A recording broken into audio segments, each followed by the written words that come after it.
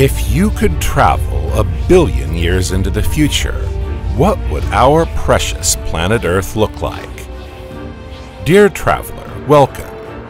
Today we're setting off on an incredible temporal epic, a journey where every second catapults you thousands of years ahead. Beyond the familiar constellations, beyond the cosmic infinity, you see a glimmer, a point of azure and emerald. It's our Earth. But is it the same as the one we know today? Has it kept its oceans, its mountains, its lush forests? Or has it changed beyond recognition, shaped by time? Answers we'll find on this odyssey. But before you set off on your next adventure, don't forget to like the video and subscribe to the channel so you don't miss a thing. Thank you, and have a great trip.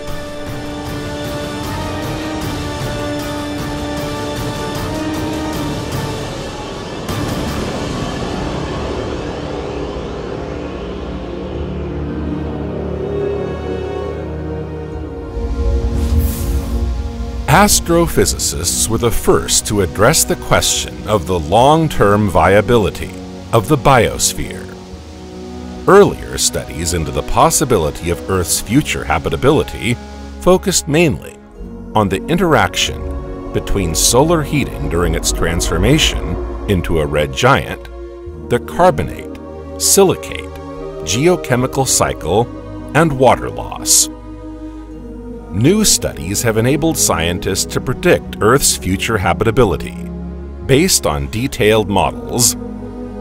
These models take into account the Sun's influence on geochemical cycles, such as those for carbon, oxygen, phosphorus, and sulfur.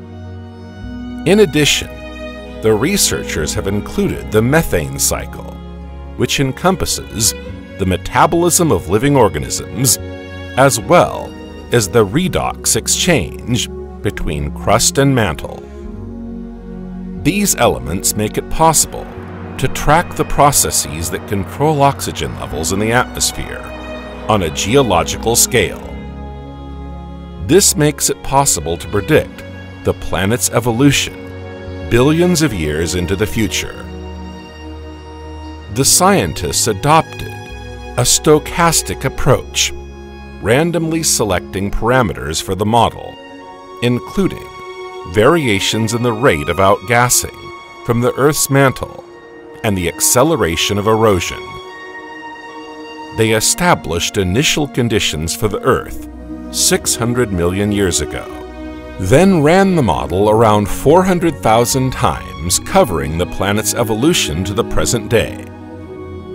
Of all the tests carried out, only around 5,000 reproduced conditions similar to those of the modern Earth. These results were then used to predict the future evolution of our planet. Despite some uncertainty, none of the scenarios predicted an oxygen-enriched atmosphere for more than 1.5 billion years. This hypothesis could only be realized in the obviously impossible scenario in which the Sun does not increase its luminosity.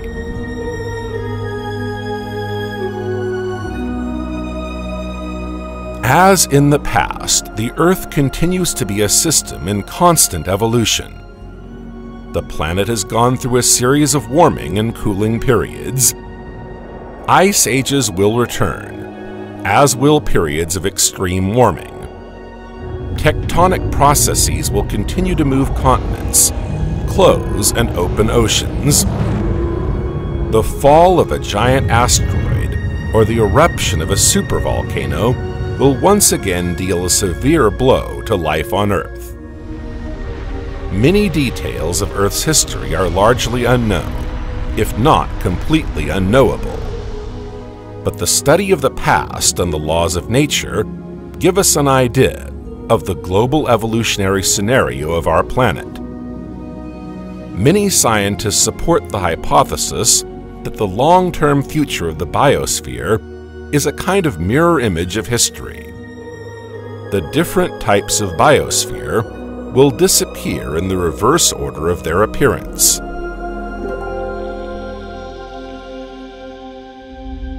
Climate change is happening all over the world. From the shores of Chesapeake Bay, the tides report a steady rise in tidal levels compared with previous decades. Year after year, the Sahara expands further north, transforming Morocco's once fertile farmland into a dusty desert. Antarctic ice is rapidly melting and breaking up. Average air and water temperatures are rising steadily. All this reflects a process of gradual global warming, a process that the Earth has experienced countless times in the past and will continue to experience in the future, but which is now largely amplified by human activity over a relatively short period of geological time. Warming can be accompanied by other, sometimes paradoxical effects. The Gulf Stream, a powerful ocean current that transports warm water from the equator to the North Atlantic, is driven by large temperature differences between the equator and high latitudes. If, as a result of global warming, the temperature contrast decreases, as some climate models suggest, then the Gulf Stream could weaken or stop altogether. Ironically, the immediate result of this change will be to transform the temperate climate of the British Isles in northern Europe, now warmed by the Gulf Stream, into a much cooler one. Similar changes will occur with ocean currents, for example, with a current coming from the Indian Ocean in the South Atlantic beyond the Horn of Africa, which could cause a cooling of South Africa's mild climate, or a change in the monsoon climate that provides part of Asia with fertile rainfall. When glaciers melt, sea levels rise. According to the most conservative estimates, it will rise by 0.5 meter over the next century. The melting of polar ice in the north will reduce the range of animals living in these regions, such as polar bears, which is highly unfavorable for the conservation of the population, whose numbers are already declining. The rapid shift of climatic zones towards the poles will adversely affect other species, particularly birds, which are particularly sensitive to changes in seasonal migration and feeding areas. Whatever other effects of global warming may be revealed over the coming century, we appear to be entering a period of accelerated extinction. Given the Earth's history, such events are commonplace, and therefore inevitable on a planetary scale. Between very slow and rapid changes, there are geological processes that usually take centuries or even millennia, including changes in climate, sea levels, and ecosystems that can go unnoticed for generations. The main threat is not the changes themselves, but their degree. For the state of the climate, sea level or the very existence of ecosystems can reach a critical level. The acceleration of positive feedback processes can strike our world in unexpected ways. What usually takes several millennia can happen in the space of a few decades. To better understand the consequences of a rapid and abrupt rise in climate, let's go back in time to 56 million years ago to discover the most significant global warming on Earth to date.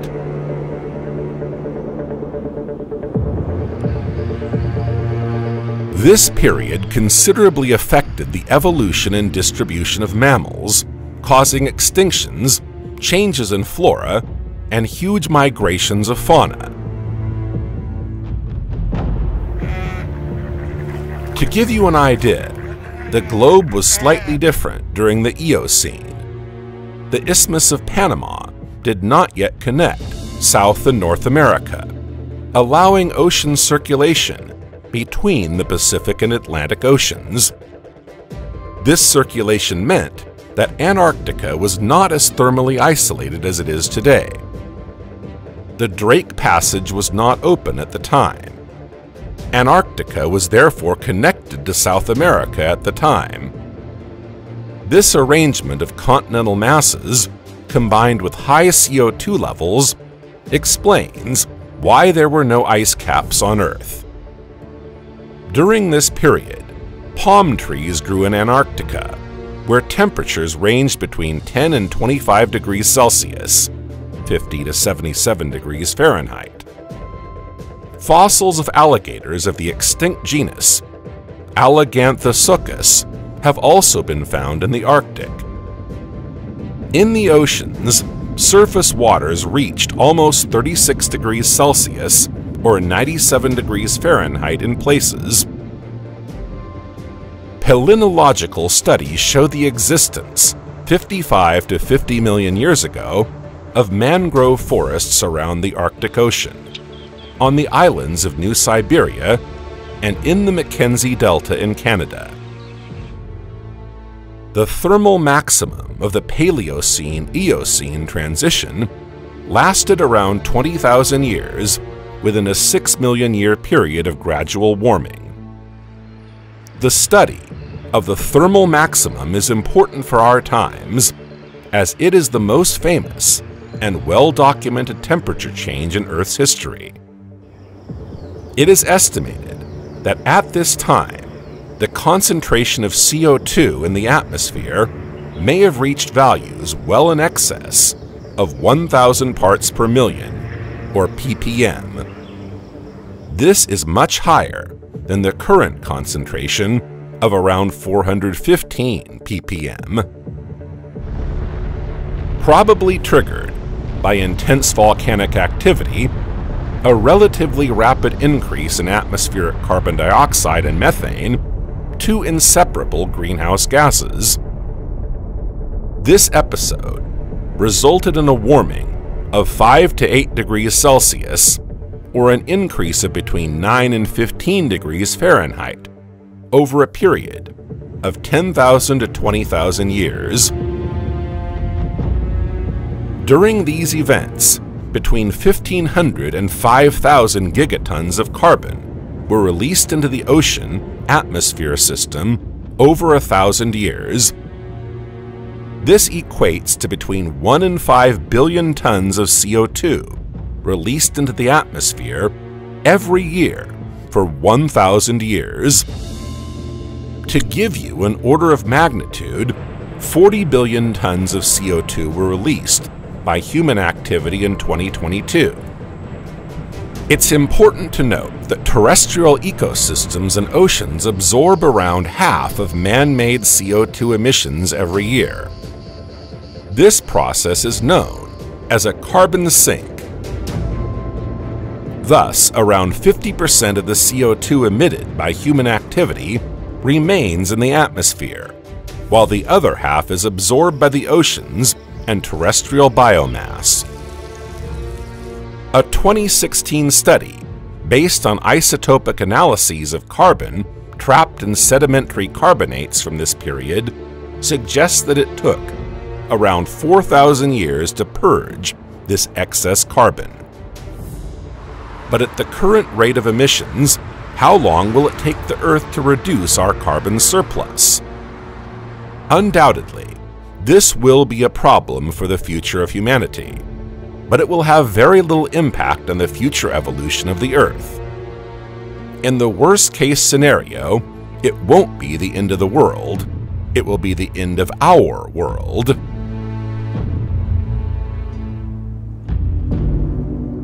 The climatic cooling that began in the Cenozoic, caused by the absorption of atmospheric nitrogen by soil bacteria, will continue. Consequently, it is difficult to expect significant global warming in the next 100 to 200 million years. Climate warming, which began after the Ice Age 10,000 years ago, is most likely temporary and associated with fluctuations in the Sun's magnetic activity, and a slight orbital shift that brought the Earth closer to the Sun during the boreal summer. Paleotemperature measurements taken from planktonic, foraminiferal remains in the Sargasso Sea over the last 3,000 years confirm that the current local increase in average temperatures is taking place against a background of general climate cooling.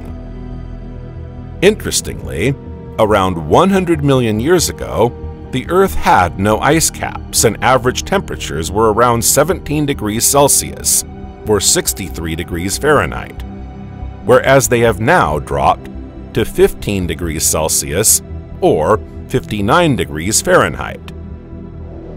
This slight drop in temperature led to the start of a new ice age in the middle of the Cenozoic, with the formation of ice on Antarctica, followed by periodic glaciations on the continents of North America, Europe, and Asia during the Quaternary.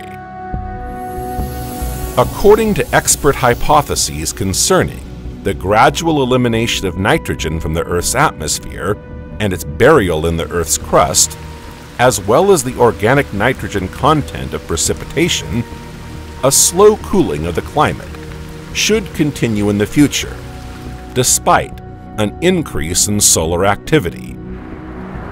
This gradual cooling will eventually lead to a new equilibrium state with a cooler climate.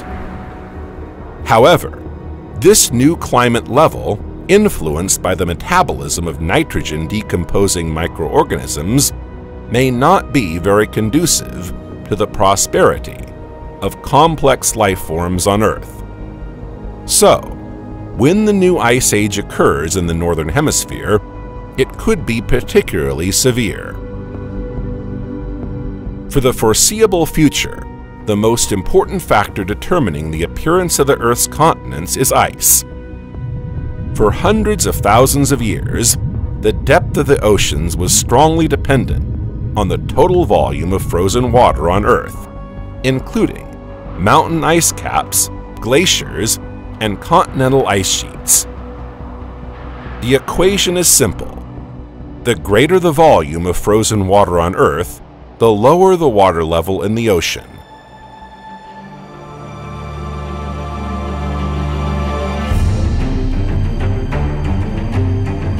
The past is the key to predicting the future, but how do we know how deep the ancient oceans were? Satellite observations of sea level, while incredibly accurate, have been limited to the last 2 decades. Gauge measurements of sea level, although less accurate and subject to local variations, have been collected over the last century and a half. Coastal geologists use location feature mapping to study coastal areas. For example, they examine ancient coastlines, such as elevated coastal terraces, which can be identified by coastal marine sedimentary deposits dating back tens of thousands of years. These elevated areas may indicate past periods of rising sea levels. The relative position of fossil corals, which typically grow on the shallow, sun-warmed ocean platform, could extend our history of past events. But this record will be altered as these geological formations rise, sink, and tilt sporadically.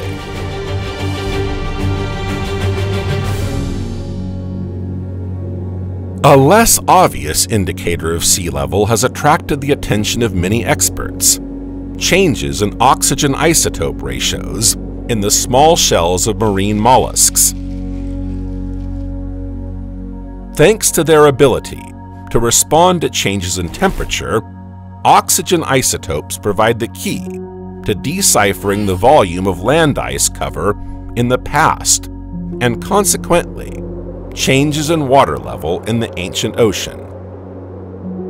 But the relationship between ice quantity and oxygen isotopes is tricky. The most abundant isotope of oxygen, accounting for 99.8% of the oxygen in the air we breathe, is thought to be light oxygen-16, with 8 protons and 8 neutrons. 1 oxygen atom in 500 is heavy oxygen-18, 8 protons and 10 neutrons. This means that 1 in every 500 water molecules in the ocean is heavier than normal. When the ocean is heated by the sun's rays, water containing the lighter isotopes of oxygen-16 evaporates faster than oxygen-18, so the weight of water in low-latitude clouds is lighter than in the ocean itself. As clouds inevitably move poleward, the oxygen in their constituent water molecules becomes much lighter than in seawater. When precipitation falls on polar glaciers and ice sheets, the lighter isotopes solidify in the ice, and seawater becomes even heavier. During periods of intense global cooling, when more than 5% of the Earth's water turns to ice, seawater becomes particularly saturated with 18 heavy oxygen. During periods of global warming and glacier retreat, the level of oxygen-18 in seawater decreases. Thus, careful measurements of oxygen isotope ratios in coastal sediments can provide retrospective insight into changes in surface ice volume. This is exactly what a team of geologists at Rutgers University has been doing for decades, studying the thick layers of marine sediments that cover the New Jersey coast. These deposits, which bear witness to the geological history of the last 100,000 years, are saturated with the shells of microscopic fossil organisms called foraminifera. Each tiny foraminifer stores oxygen isotopes in its composition in the same proportion as the oxygen did when the organism grew up. Layer-by-layer measurement of oxygen isotopes in New Jersey coastal sediments provides a simple and accurate means of estimating the amount of ice over a given period.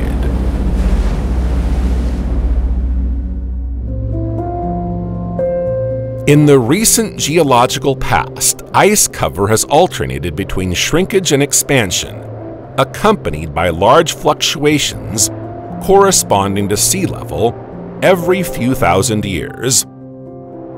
At the height of the ice ages, more than 5% of our planet's water volume turned to ice, lowering sea levels by around 100 meters compared to today. It is thought that around 20,000 years ago, during one of these low water periods, a land isthmus formed across the Bering Strait between Asia and North America. It was along this bridge to the New World that humans and other mammals migrated. At the same time, the English Channel did not exist, and a dry valley stretched between the British Isles and France. During periods of warming, when glaciers virtually disappeared and snowcaps thinned on mountain peaks, sea levels rose to around 100 meters, or 330 feet higher, submerging hundreds of thousands of square kilometers of coastal territory across the planet.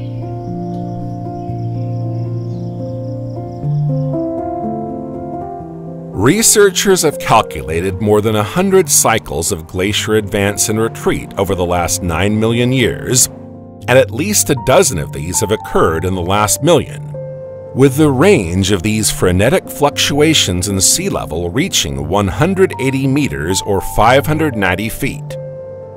These cycles may differ slightly from one another, but the events occur with obvious periodicity and are associated with the so-called Milankovitch cycles, named after the Serbian astronomer and geophysicist Milutin Milankovic, who discovered them around a century ago. He discovered that well-known changes in the parameters of the Earth's motion around the Sun, including the tilt of the Earth's axis, the eccentricity, of its elliptical orbit and a slight oscillation of its own axis of rotation cause periodic changes in climate at intervals of 20,000 to 100,000 years. These changes affect the flow of solar energy reaching the Earth. What's in store for our planet over the next 50,000 years?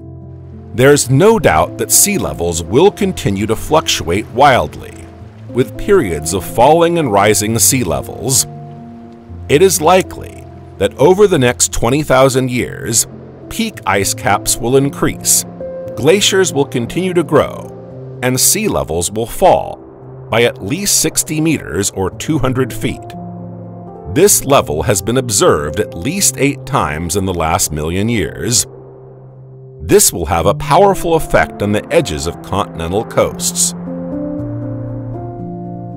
The U.S. East Coast will extend several kilometers to the east as the shallow continental slope becomes exposed. All major East Coast ports, from Boston to Miami, will become dry inland plateaus. Alaska will be linked to Russia by a new ice-covered isthmus, and the British Isles could once again become part of continental Europe. The abundant fisheries along the continental shelves will become an integral part of the land. As for sea levels, even if they fall, they will rise again several thousand years later.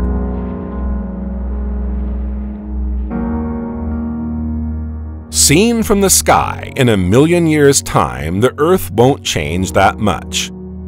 Sure, the continents will move, but no more than 45 to 60 kilometers or 30 miles from their current locations.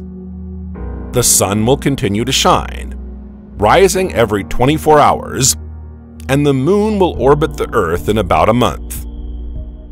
But some things will change quite fundamentally. In many parts of the world, irreversible geological processes are transforming the landscape. The vulnerable contours of ocean coasts will change particularly markedly. An active submarine volcano off the southeast coast of the largest of the Hawaiian Islands has already risen above 3,000 meters or 10,000 feet from the ocean floor and is growing every year. In a million years, a new island will rise from the ocean waves, already named Lohi. At the same time, the extinct volcanic islands to the northwest, including Maui, Oahu, and Kauai, will shrink under the influence of wind and ocean waves respectively. With regard to waves, those studying rocks for future changes conclude that the most active factor in changing the Earth's geography will be the advance and retreat of the ocean. A change in the rate of rift volcanism will take a very, very long time to affect this geography, depending on the amount of lava more or less solidified on the ocean floor. Sea level can fall significantly during lulls in volcanic activity, when the rocks at the bottom cool and settle. Scientists believe this is what caused the sharp drop in sea level just before the Mesozoic extinction. The presence or absence of large inland seas such as the Mediterranean, as well as the reunion and breakup of continents, led to major changes in the size of coastal shelf areas.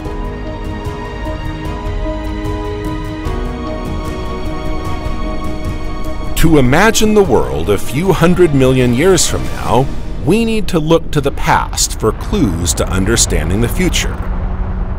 Global tectonic processes will continue to play an important role in changing the face of the planet. Today, continents are separated from one another. Vast oceans separate America, Eurasia, Africa, Australia, and Antarctica. But these immense expanses of land are in constant motion, and their speed is around 2 to 5 centimeters or 2 inches per year, i.e., around 1,500 kilometers or 930 miles in 60 million years. We can establish fairly precise vectors of this movement for each continent by studying the age of the basalts on the ocean floor. Basalt near mid-ocean ridges is quite young, no more than a few million years old. By contrast, the age of basalt near continental margins and subduction zones can reach over 200 million years. It's easy to take into account all these age data on the composition of the ocean floor to rewind the tape of global tectonics over time, and to get an idea of the geographical mobility of the terrestrial continents over the last 200 million years. Based on this information, it is also possible to project the movement of continental plates 100 million years in advance. Given the current trajectories of this movement across the planet, it appears that all continents are heading for the next collision. In 250 million years, most of the Earth's landmass will once again become a giant supercontinent. Nevertheless, the exact structure of the future supercontinent remains the subject of scientific controversy. It is possible to take into account the current movements of the continents and predict their trajectory over the next 10 to 20 million years.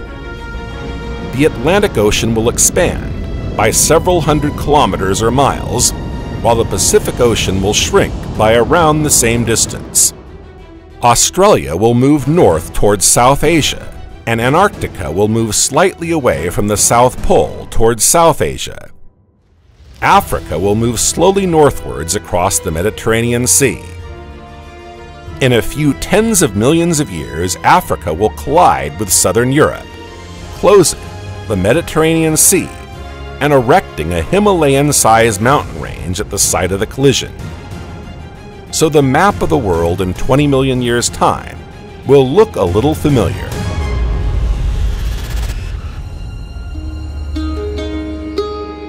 When modeling a map of the world 100 million years from now, most researchers identify common geographic features. For example, agreeing that the Atlantic Ocean will exceed the size of the Pacific Ocean and become the largest water basin on Earth. According to the extraversion theory, the Atlantic Ocean will continue to open up, and the Americas will eventually collide with Asia, Australia, and Antarctica. In the final stages of this supercontinent assembly, North America will close the Pacific Ocean to the east and collide with Japan, and South America will wind clockwise from the southeast, joining the equatorial part of Antarctica. All these parts are astonishingly combined with each other. Thus, the new supercontinent will be a single continent, stretching from east to west along the equator. The extraversion model mainly maintains that the large convection cells in the mantle, located beneath the tectonic plates, will remain unchanged in their current form. In contrast, the alternative approach, known as introversion, takes the opposite stance, referring to past cycles of closure and opening of the Atlantic Ocean. Today, both supercontinent theories, extraversion and introversion, remain popular. Whatever the outcome of this discussion, everyone agrees that while in 250 million years the Earth's geography will change significantly, it will still reflect the past. According to some simulations, in around 200 million years' time, average temperatures on Earth should fall slightly below 12 degrees Celsius or 53 degrees Fahrenheit. At the same time, global sea levels will fall by around 200 meters or 650 feet. In this configuration, conditions for the development of complex life will remain quite favorable at low and mid latitudes.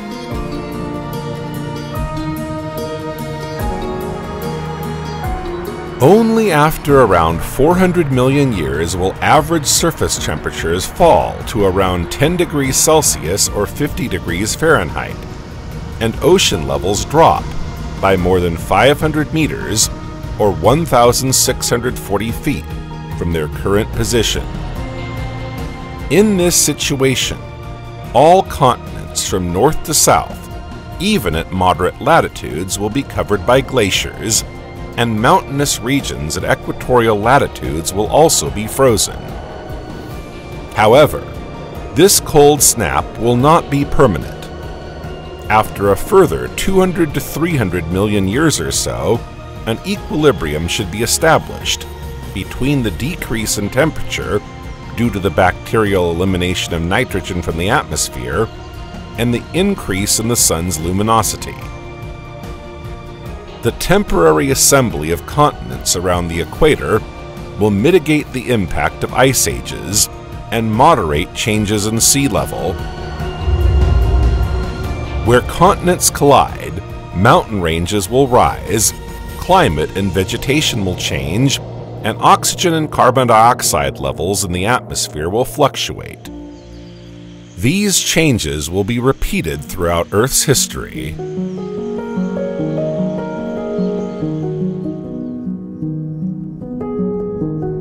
A gamma-ray burst, or huge supernova, occurs less than 6,500 light-years from Earth, within 500 to 600 million years.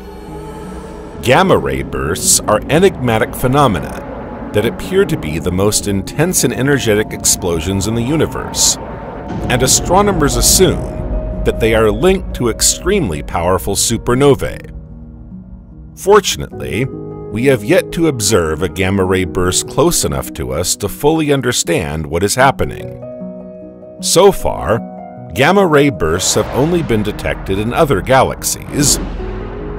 But if such an event were to occur close to home on a cosmological scale, as it will in around 500 million years' time, less than 6,500 light-years from Earth, it could lead to a mass extinction.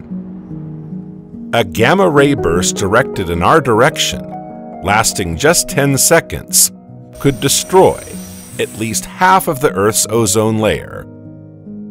Large-scale ozone depletion could have devastating consequences on food chains, leading to the death of many species. A gamma-ray burst would annihilate life forms on the Earth's surface and in the upper layers of the ocean, which currently supply significant quantities of oxygen to our atmosphere. It turns out that gamma rays also decompose the oxygen and nitrogen present in the atmosphere. These gases would be transformed into nitrogen dioxide, better known as smog. This would envelop the sun over heavily polluted areas. If this smog were to cover the entire Earth, it would block out sunlight and trigger a global ice age.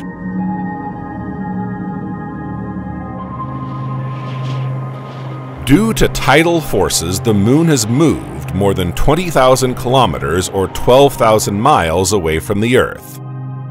Even in the most favorable cases, the lunar disk can no longer completely cover that of the Sun. In 600 million years' time, all eclipses will be annular.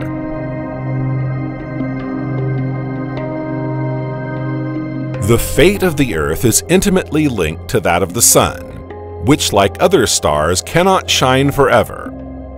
50 million years after the Sun's formation, our star became a main sequence star. Since then, its luminosity has increased in an almost linear fashion, rising by around 1% every 110 million years.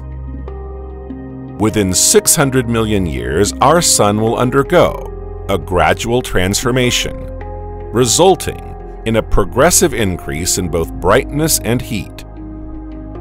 This increase in the Sun's luminosity will have a significant impact on our planet, resulting in more solar radiation reaching the Earth. This increase will have an impact on the silicate minerals present on the planet, leading to increased weathering of these minerals. This, in turn, will affect the carbonate-silicate cycle, which is a geochemical process involving the interaction between carbonate and silicate.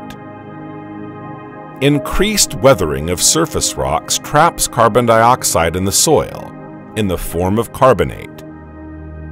As water evaporates from the Earth's surface, rocks harden, leading to a slowdown in plate tectonics, which eventually comes to a halt when the oceans completely evaporate.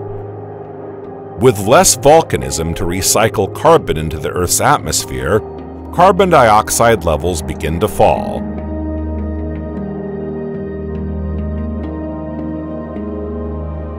For hundreds of millions of years now, the Earth has been experiencing a period of intense cold, with an average surface temperature of around 10 degrees Celsius or 50 degrees Fahrenheit. But now, the sun's increasing brightness is triggering a rise in the Earth's temperature, generating a series of problems. The first signs of trouble will appear within 600 million years, but it's only when the average temperature reaches 47 degrees Celsius or 117 degrees Fahrenheit when solar luminosity is 10% higher than at present in 1.1 billion years' time that the situation will become critical. From that point onwards, the Earth will begin to lose water progressively, resulting in a modification of its atmosphere and becoming a humid greenhouse due to the massive evaporation of surface water. At this point, the amount of water in the stratosphere should increase. These water molecules will be broken down by the sun's ultraviolet radiation via the process of photodissociation. As a result, hydrogen will escape from the atmosphere. The main result should be the disappearance of the oceans in around 1.1 billion years. This water vapor, raised in the stratosphere, will undergo chemical decomposition, separating into oxygen and hydrogen. This is when major changes will take place. Higher temperatures will cause the oceans to absorb more carbon dioxide, a gas essential to plant life. This absorption will reduce the amount of carbon dioxide in the atmosphere, causing an imbalance in the plant life cycle. It is estimated that the planet will be able to support highly organized life for another 600 million years from now, as current forecasts indicate that after this period, the sun's increasing brightness will have a significant impact on the biosphere.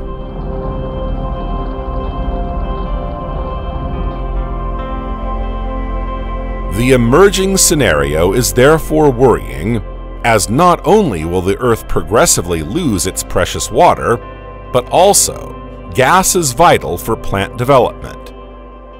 Together, these elements threaten the delicate balance of our ecosystem. The high temperatures projected for the future would cause the oceans to absorb more carbon dioxide, which would disrupt the biological processes essential to plant life, accelerating the problems associated with water loss and the degradation of our atmosphere. We will be approaching the Earth's carbon dioxide compensation limit, a critical point at which the balance between carbon dioxide and oxygen becomes unsustainable for photosynthesis. In around 600 million years' time, carbon dioxide levels will be lower than those needed to maintain the C3 carbon fixation by photosynthesis used by trees. Some plants, using C4 carbon fixation, can survive carbon dioxide concentrations as low as 10 ppm. Currently, 99% of plants use C3 photosynthesis. Their ability to convert sunlight into energy is gradually declining, leading to a general decline in plant biomass. If atmospheric CO2 levels fall, the survival of embryophytic plants becomes difficult, as they require a minimum concentration of around 10 ppm atmospheric CO2. It is highly probable that the evolution of living organisms will enable a certain number of organisms to adapt to these conditions by using a more efficient photosynthetic carbon acquisition mechanism. When levels fall below this value, complex plants begin to die, leading to a reduction in oxygen production. This decrease, combined with continued consumption by biota and oxidation of kerogen, which is organic carbon in sedimentary rocks, leads to a gradual decline in the atmospheric oxygen until it reaches zero within a few million years. Researchers estimate that plants that use the C3 photosynthesis process to fix atmospheric carbon dioxide should disappear in 600 million years, and C4 plants in 840 million years at the latest, due to the loss of carbon dioxide from the atmosphere.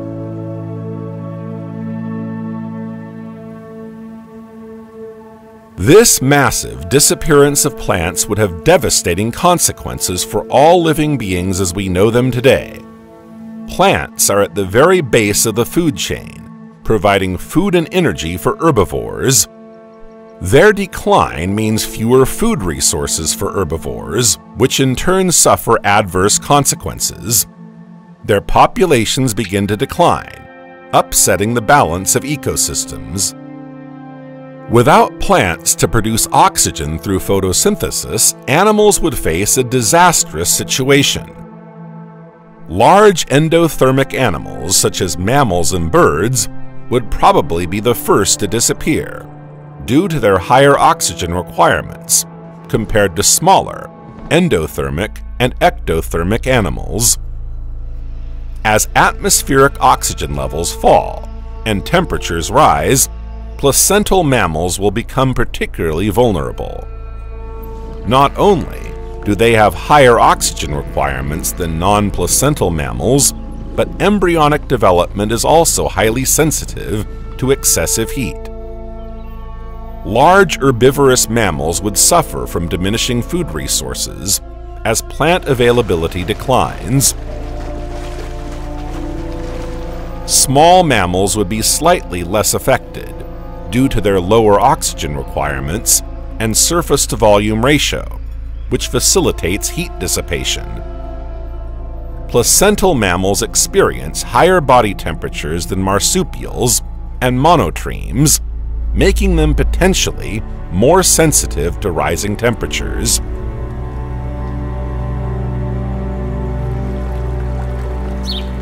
Birds may be better adapted to survival than larger mammals, as their generally smaller size means they need less oxygen. What's more, migratory birds in particular would be better equipped than animals of a similar size, thanks to their ability to travel long distances in search of cooler refuges. Nevertheless, the number of such refuges would decrease as temperatures continue to rise. These refuges would also be likely to be found at higher altitudes, where less land surface would be available, limiting population size as species migrate to higher altitudes. Ectothermic vertebrates such as fish, amphibians, and reptiles could survive longer than endothermic animals in this scenario, thanks to their better heat tolerance and generally lower oxygen requirements. However, reduced water availability would make some amphibian species more vulnerable in such an environment. Fish species would also be at risk, although rapid evaporation from the oceans would not occur at this stage. Marine species may have a better survival capacity than freshwater species due to the greater volume of ocean water compared with freshwater. For ectotherms, ambient temperature influences their metabolic rate. An increase in ambient temperature would lead to an increase in metabolic rate, and therefore a greater need for food. As a result, surviving species could be exposed to starvation. Reptile species whose sex determination depends on temperatures would be more sensitive to rising temperatures. Invertebrates could be the last animals on Earth before all animal species disappear. Some insects, such as beetles, can survive temperatures of up to 56 degrees Celsius, or 133 degrees Fahrenheit. In general, terrestrial life would initially be more vulnerable than marine life, due to the regulating effects of water temperature. However, the loss of terrestrial vegetation would lead to a reduction in nutrients reaching the oceans. Isolated communities in marine ecosystems, such as animal populations living near volcanic vents, would probably survive longer. Depending on the half-life of oxygen in the atmosphere, animal life could persist for up to 100 million years after the disappearance of plants. Some cyanobacteria and phytoplankton could survive without plants, as they are able to tolerate carbon dioxide levels as low as 1 part per million. They could persist until the atmosphere becomes too depleted of carbon dioxide to allow any form of photosynthesis.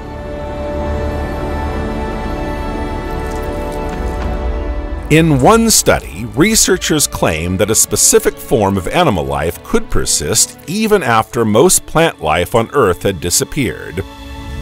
They used fossil evidence from the Burgess Shale in British Columbia, Canada, to study the climate of the Cambrian explosion, and used it to predict the future climate when global temperatures would rise due to a warming sun and decreasing oxygen levels, leading to the ultimate extinction of animal life.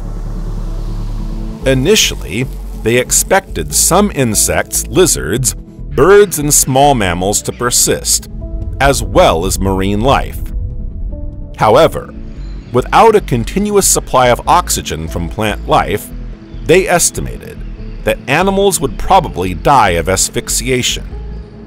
Even if enough oxygen were to remain in the atmosphere, thanks to the persistence of some form of photosynthesis, steadily rising global temperatures would lead to a progressive loss of biodiversity. As temperatures continue to rise, the last animals will be forced to move to the polar regions, or even underground. They would mainly be active during polar night periods, and would go into aestivation during polar day periods due to the intense heat. Much of the Earth's surface would become an arid desert, and life would concentrate mainly in the oceans. However, due to a decrease in the input of organic matter from the land and a reduction in dissolved oxygen, marine life would also disappear, following a similar pattern to that of the land surface. This process would begin with the loss of freshwater species and end with the invertebrates, particularly those not dependent on living plants, such as termites, or those found near hydrothermal springs, such as worms of the Riftia genus. Without CO2, photosynthesis can no longer take place.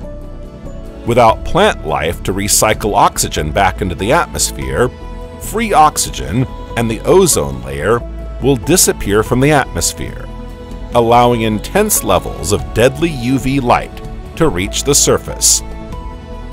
As a result of these processes, multicellular life forms could become extinct in around 800 million years, and eukaryotes in 1.3 billion years, leaving only prokaryotes.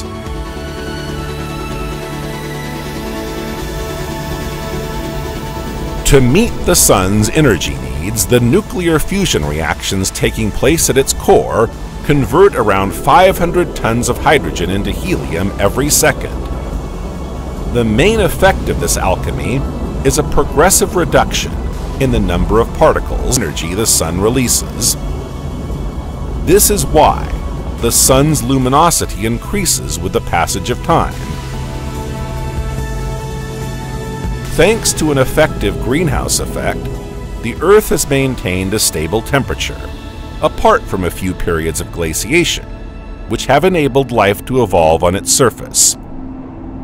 For hundreds of millions of years, the Earth has not undergone any significant change in its ocean mass, thanks to the near equilibrium of mantle water inflows and outflows. To maintain water in a liquid state on our planet, it is essential to establish a balance between the solar energy absorbed and that emitted, enabling us to maintain adequate temperatures. This balance is crucial to the survival of life as we know it. When the amount of greenhouse gases in the Earth's atmosphere increases, as is currently the case, a new energy balance is created, where the greenhouse effect creates an additional blanket, causing the surface to warm up. The Earth has an integrated regulating mechanism called the carbonate-silicate cycle, which controls the amount of carbon dioxide in the atmosphere to maintain a stable climate. Unfortunately, this cycle operates on a timescale of the order of 1 million years, making it too slow to be an effective solution for the current global warming problem we humans face. Progressively, even during the current calm period of hydrogen combustion, the sun is inexorably rising in temperature. Some 4.5 billion years ago, at the very beginning, its luminosity was equivalent to 70% of today's level. By the time of the Great Oxygen Event some 2.4 billion years ago, its brightness had already reached 85% of today's level. For the next billion years, the sun will continue to produce nuclear energy by converting hydrogen into helium. This is what almost all stars do most of the time.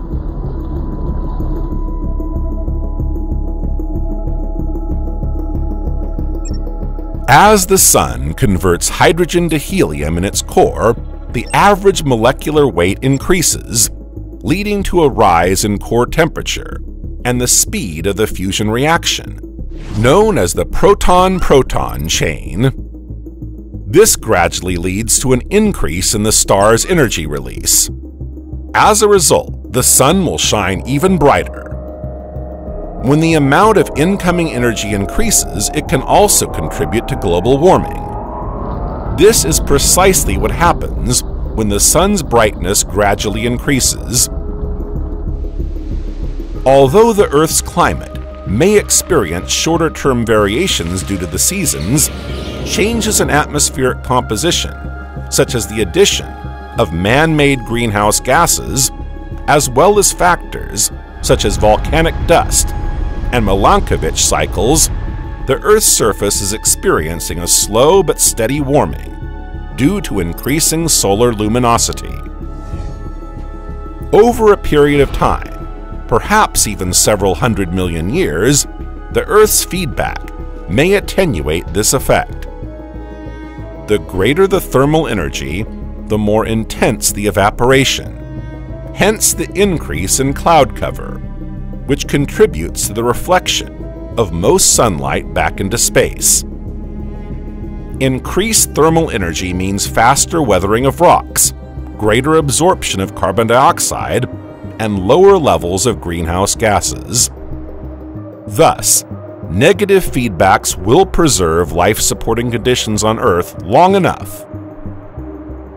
At some point, the Earth's atmosphere will reach a threshold where it will no longer be able to maintain a stable energy balance, leading to an amplification of the greenhouse effect. This phenomenon is often likened to a runaway greenhouse, characterized by positive feedback. As the planet's surface warms up, water evaporation from the atmosphere increases. Water is a powerful greenhouse gas, which reinforces the greenhouse effect and further warms the planet's surface. For several million years, cellular life can persist in such conditions. However, the critical moment will inevitably arrive when the greenhouse effect becomes uncontrollable, warming the Earth's surface to the point where the oceans reach a state of complete evaporation. Despite the increased amount of water vapor near the Earth's surface, there will be no liquid ocean left. After that, it will only take a few hundred million years for the oceans to evaporate, transforming the atmosphere into an endless pool of steam. When ultraviolet light interacts with atmospheric gas, it can cause the gas to heat up further, meaning that more heat is transferred to atmospheric water when it interacts with extreme ultraviolet light. As a result, the water absorbs more energy and heats up faster. This leads to an increase in water evaporation, and consequently, a more rapid loss of water from the Earth's surface.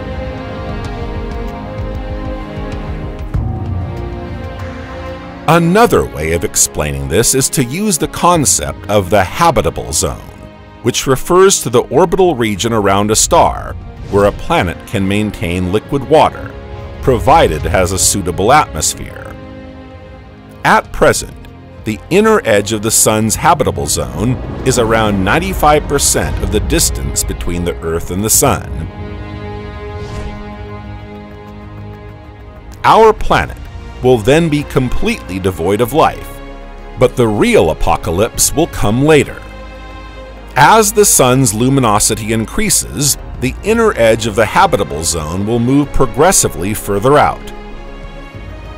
It's hard to say exactly when the inner edge of the habitable zone will reach the Earth's orbit, but it's estimated to be around 1 billion years.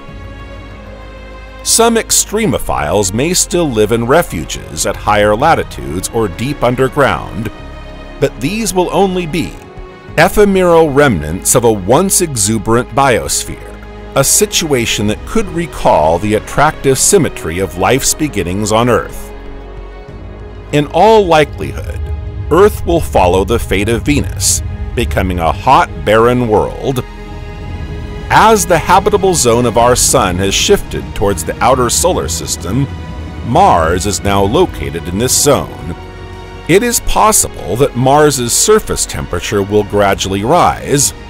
Carbon dioxide and water currently frozen beneath the Martian soil will be released into the atmosphere, creating a greenhouse effect. This will warm the planet until it reaches conditions comparable to those on Earth today, potentially offering a new island for life.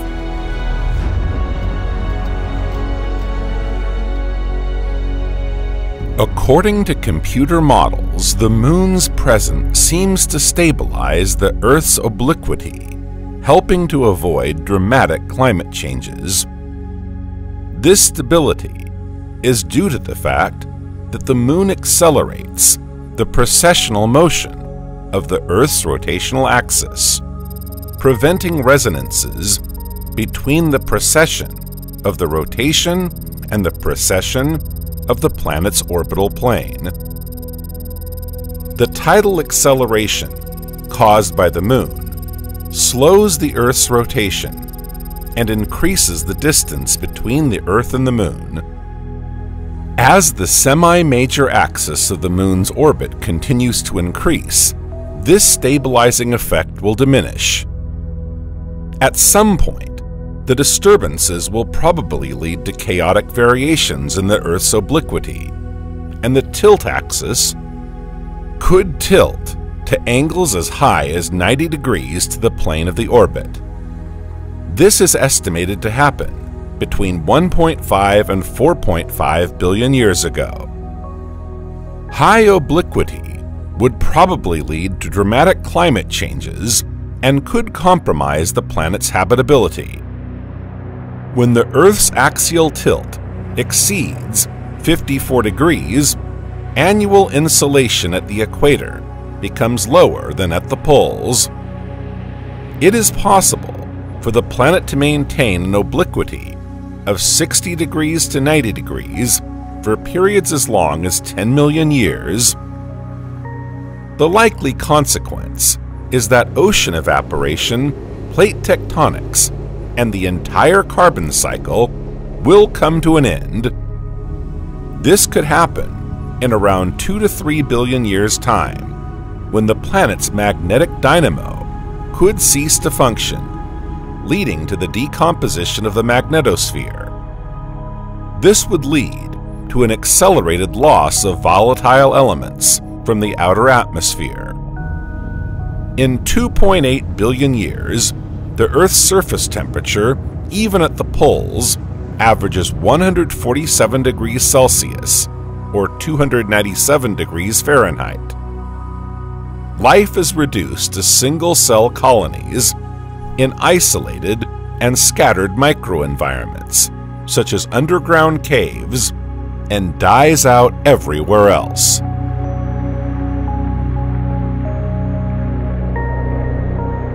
Every second, the Sun emits a solar wind in the direction of our planet, corresponding to a flow of 1 million tons of protons and electrons.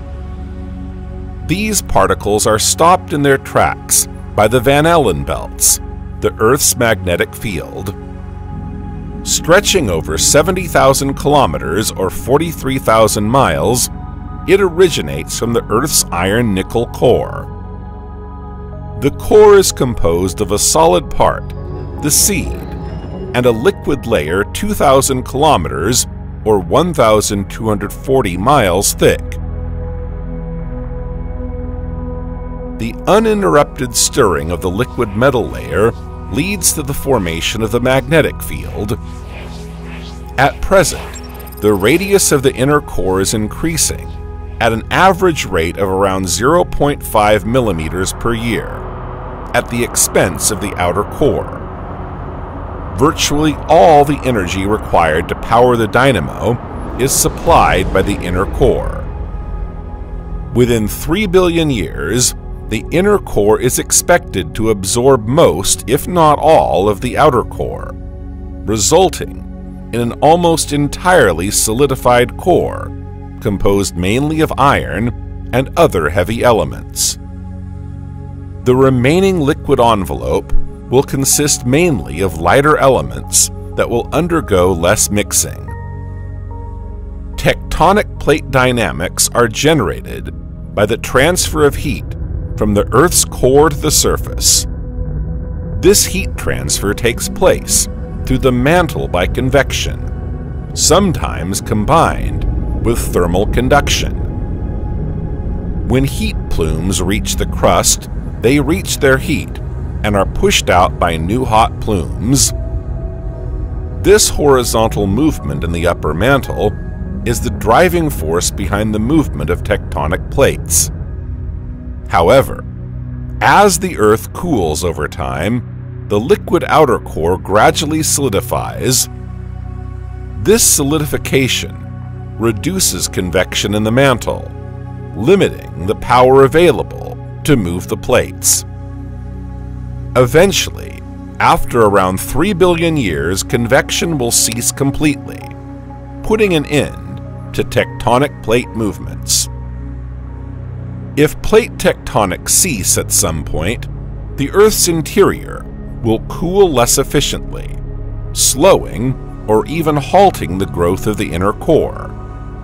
In both cases, this could lead to the loss of the magnetic dynamo. Without a functional dynamo, the Earth's magnetic field will weaken rapidly over a geologically short period of around 10,000 years. The disappearance of the magnetosphere will lead to increased erosion of light elements, notably hydrogen, from the Earth's atmosphere into space, creating conditions less conducive to life. In around 4 billion years, the increase in temperature at the Earth's surface will trigger an uncontrollable greenhouse effect, creating conditions even more extreme than those on Venus today. This will heat up the atmosphere and raise the surface temperature above 500 degrees Celsius or 932 degrees Fahrenheit, high enough to melt the planet's surface in some places. Nevertheless, much of the atmosphere will be retained until the Sun enters its red giant phase. At that point, the Earth's biosignatures will disappear, to be replaced by signatures caused by non-biological processes. From then on, all traces of Earth's life history will be completely erased.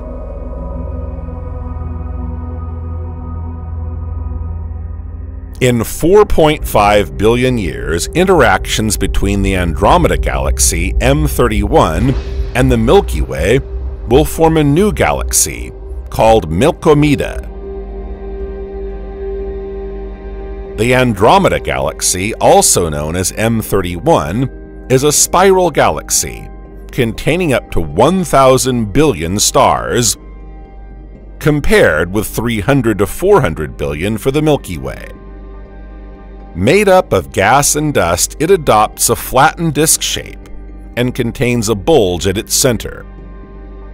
Originally located 2.55 million light-years away, the Andromeda Galaxy has always been the closest to the Milky Way. It has been gradually closing in on the Milky Way at a speed of 120 kilometers per second, or 75 miles per hour. At first, the two galaxies don't seem to have collided. Being so far apart, the stars will initially pass each other without colliding head-on, before moving apart. Sometime later, this apparent choreography leads to a new rapprochement, this time followed by a strong interaction between the two galaxies. Their orbits are strongly affected by the anarchy of gravitational forces in place during the galaxy's interpenetration. The result, after 2 billion years, is the birth of a gigantic system with little interstellar gas, a new galaxy, Milkomeda. Unlike its two parents, this new galaxy is elliptical in shape, and the stars it contains are scattered around a sphere. The Milky Way and M31 no longer exist. This collision will not disrupt the orbits of planets within the solar system. While the gravity of passing stars can detach planets in interstellar space, the distances between stars are so great that the probability of the Milky Way-Andromeda collision causing disruption to a given star system is negligible. Although the solar system as a whole could be affected by these events, the Sun and planets are unlikely to be disturbed. The new galaxy sees a new outburst of stars, but as the little remaining gas is rapidly consumed, star formation comes to a halt, and the new galaxy will slowly fade away as its new stars die out. In 5 billion years' time, the Sun will leave its main sequence and begin its transformation into a red giant, having exhausted the hydrogen reserves in its core. The energy released during the fusion of hydrogen nuclei in the Sun's core fuels the frenetic agitation of lively particles that exert a powerful outward pressure. It is thanks to this pressure that the Sun swells and does not collapse under its own weight. Until now, this balance has been maintained, but now at 5 billion years, this is no longer the case. Although the Sun still abounds in hydrogen nuclei, there are virtually none left in its core. Hydrogen fusion produces helium, whose nuclei are heavier and denser than those of hydrogen. It is in the core of the Sun that the temperature is highest, at around 15 million degrees Celsius, or 27 million degrees Fahrenheit. The fusion of hydrogen into helium requires 10 million degrees Celsius, or 18 million degrees Fahrenheit. On the other hand, helium fusion requires a temperature of the order of 100 million degrees Celsius, or 180 million degrees Fahrenheit. The Sun is nowhere near this threshold, so as helium replaces hydrogen in the core, the fuel supply for fusion will diminish. Pressure from energy production will decline, and gravity will prevail, causing the Sun to implode. As its gigantic mass collapses in on itself, the Sun's temperature will rise dramatically. Despite this pressure and extreme temperature, helium fusion is still not possible, and the hydrogen then triggers a second phase of fusion within a thin layer around the helium core. As hydrogen fusion proceeds at an inordinate rate, the thrust is much more intense than before. The Sun swells to colossal proportions, reaching over 100 million kilometers, or 62 million miles in diameter, almost 100 times its current diameter.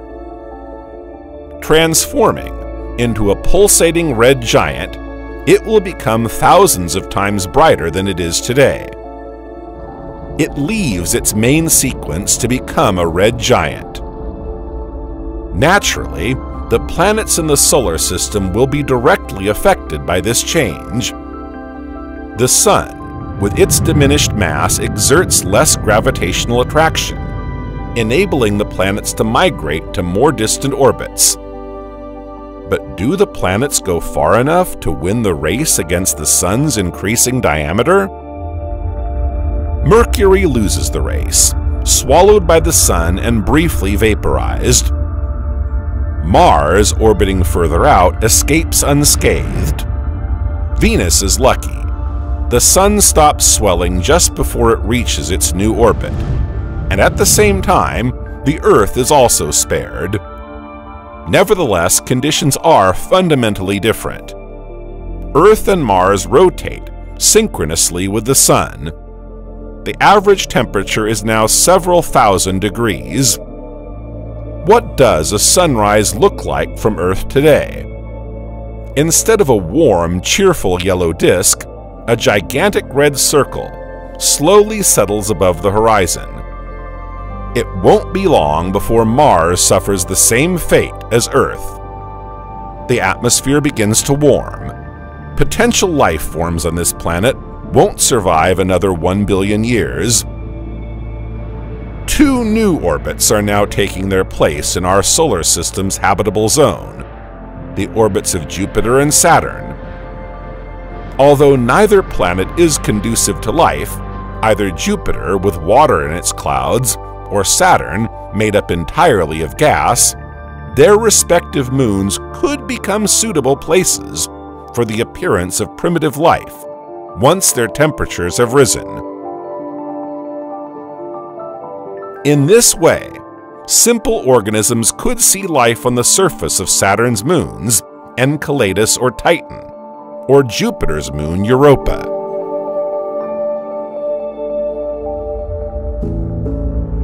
Most of the Earth's atmosphere will gradually be lost to space.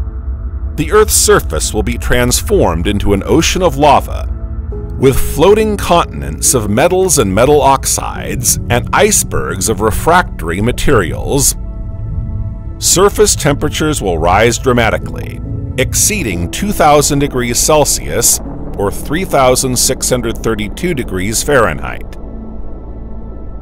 Then, over 12 billion years old, the Sun's most rapid expansion phase as a red giant will occur in its final stages in 7.4 billion years' time.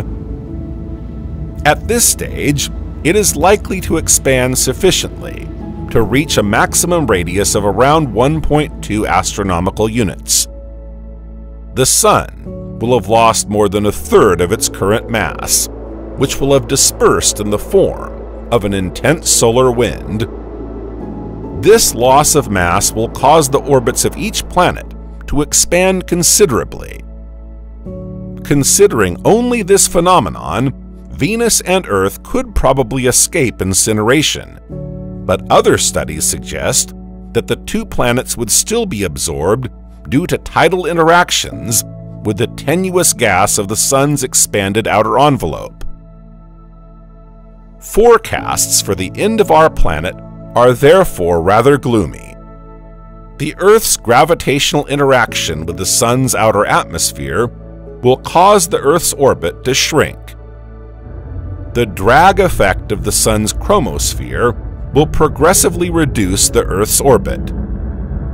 These effects will partly compensate for the Sun's loss of mass, making it likely that the Sun will eventually engulf the Earth in around 7.59 billion years.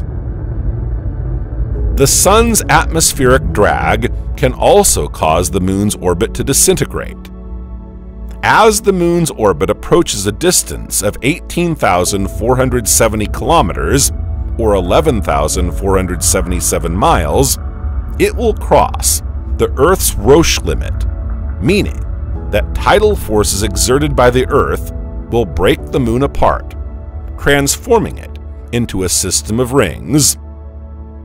Most of these orbital rings will begin to decay, and the residual debris will impact the Earth. As a result, even if the Sun doesn't directly engulf the Earth, it's possible that the planet will be left without a moon. But the Earth's decaying trajectory towards the Sun may eliminate the Earth's mantle, leaving only its core. Eventually, the Earth's core would also be destroyed 200 years later. According to this gloomy scenario, the Sun's red giant will simply destroy the Earth, which will evaporate into the hot solar atmosphere and cease to exist.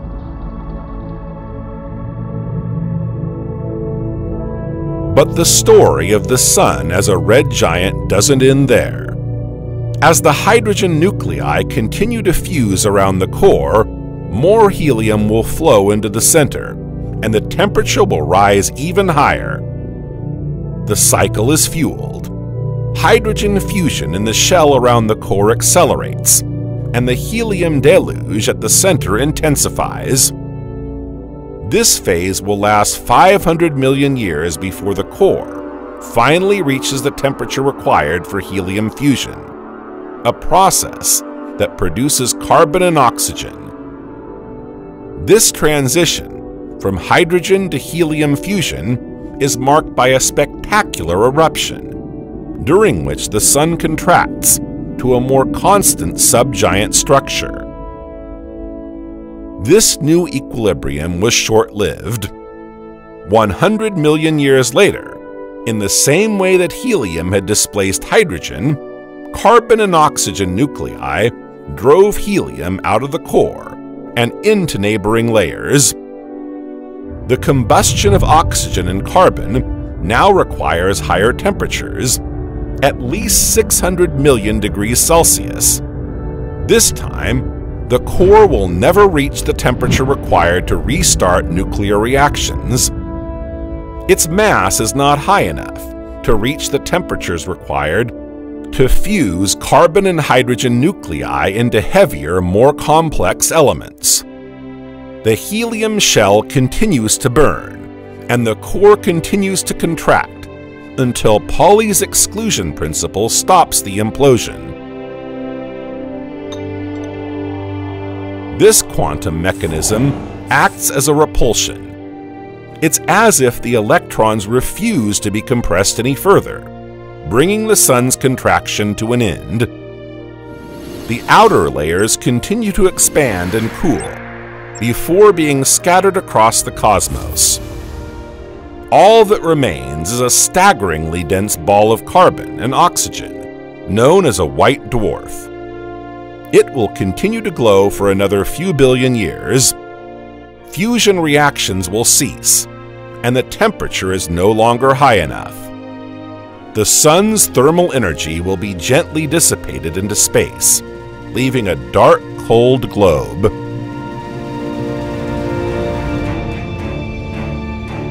In 9 billion years, the Sun, with a mass equal to 54% of its current mass, will become a white dwarf, composed of carbon and oxygen. Our Sun is now dead, and its core laid bare. Its power of attraction on orbiting bodies such as planets, comets, and asteroids will have weakened due to its loss of mass in the previous stages. All the orbits of the remaining planets will expand. If the Earth is still around, its orbit is now twice as far away as the orbit we know today. All the planets will become dark, icy, and completely devoid of any form of life. They will continue to orbit their star, their speed reduced by the increased distance from the Sun and its reduced gravity. More than 4 billion years later, the white dwarf Sun has cooled to a temperature of 2,000 degrees Celsius, or 3,632 degrees Fahrenheit. Its luminosity falls below that of the Sun. Its luminosity falls below 3 billionths of its current level. Its heat is no longer measurable. It is now invisible to the human eye. So weak is its radiation that it is drowned in that of the cosmic microwave background. The Sun is gradually changing from a white dwarf to a black dwarf.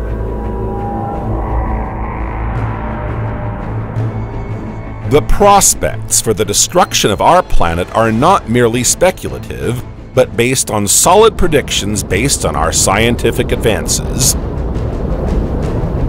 Although we have knowledge of the Earth's distant future, it is up to us to shape the short-term future.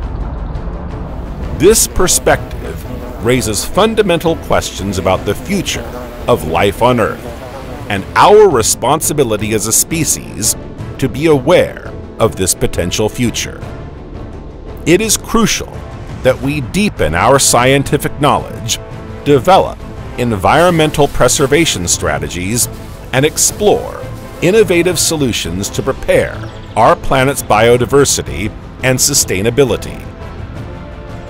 While this may seem a long way off on a human scale, it remains an inescapable reality in the natural evolution of our solar system. Understanding these phenomena and their implications enables us to better appreciate the importance of preserving our environment and exploring new avenues to ensure a sustainable future for generations to come.